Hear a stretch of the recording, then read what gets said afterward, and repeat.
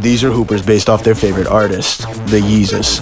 These boys are blessed by God with some of the most talent of anyone on the court. There's literally nothing they can't do, and they know it. Confidence is not an issue. They can miss 100 times and keep shooting. They don't give a fuck. Except for when they do. That's when they get hot-headed and the emotions run high. But when they're emotional, that's when they play their best and they turn into a walking highlight reel. They're also weirdly persistent. They could try something a million times, fail, nearly die, and keep going until they're finally successful.